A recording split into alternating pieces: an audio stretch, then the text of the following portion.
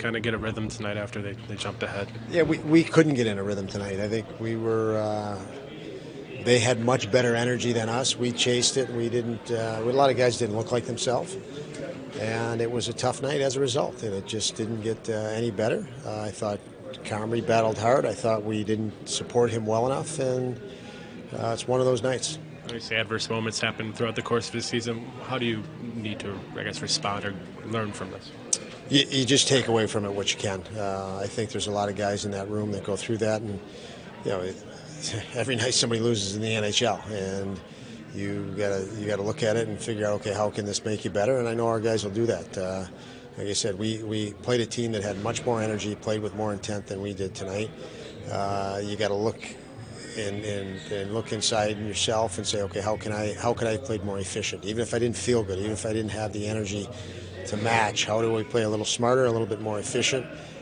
Which we didn't adjust that way, and that's a takeaway we'll have to learn from, progress from, because these nights happen in the NHL, and that'll be the takeaway.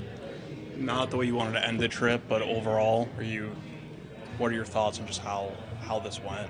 This is not an easy trip to take. It's 8 days, and you guys face adversity along the way, even in those wins. Yeah, and I think coming home is going to be a challenge too. You travel 3 time zones back, and we're going to start at 10 p.m.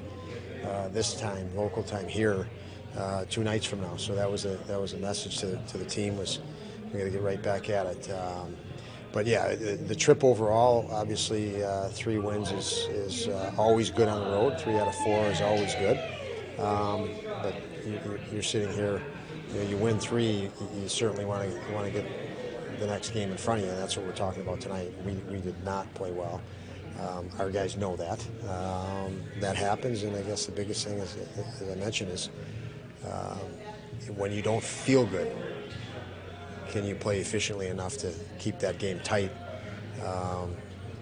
all the way through and maybe squeak out something in the end? And we have to get better at that, because there's going to be a lot of nights you just don't feel good. I'm sure that Casey was mad at himself after that offside on Jack's goal. Is it one that do you even say anything to him about, or is it because he's the kind of guy that you don't question his work ethic, that you don't even address it? Yeah, no, that'll be discussed at an appropriate time.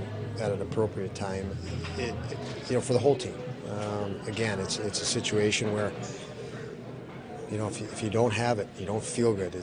And I'm talking about the entire team. I'm not talking about anybody individual here. You have to adjust. You have to find ways.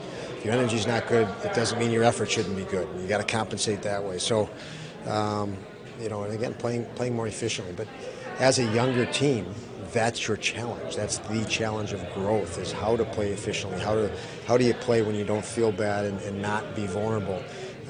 And we were challenged by that tonight. This morning you talked about last year being surprised by Seattle, letting yourself be surprised. Was that all a factor in the start tonight, or was it just one team had more jump?